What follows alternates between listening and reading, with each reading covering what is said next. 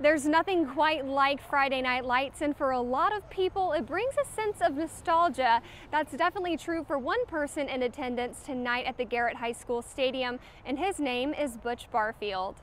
After many years of playing, coaching, and serving the city of North Charleston, Butch's jersey is being retired into the Garrett Academy Hall of Fame.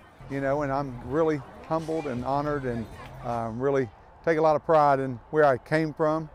Because it really has directed where I've been and where I'm going. He is a 1982 graduate of Garrett High School.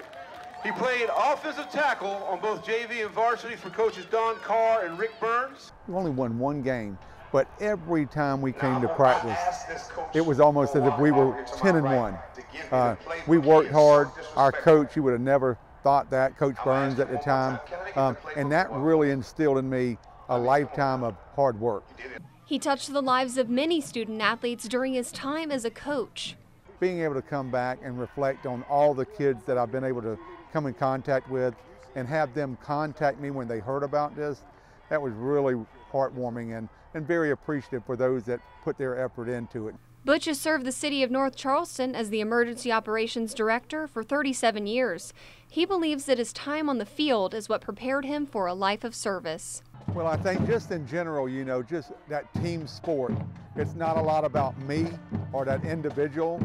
It's about that team.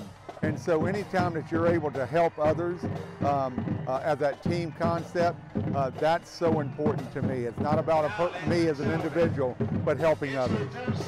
His football playing career may have been put to rest tonight, but Butch's legacy will live on here in the city of North Charleston in so many ways. I'm reporting in North Charleston, Katie Turner, Count on 2.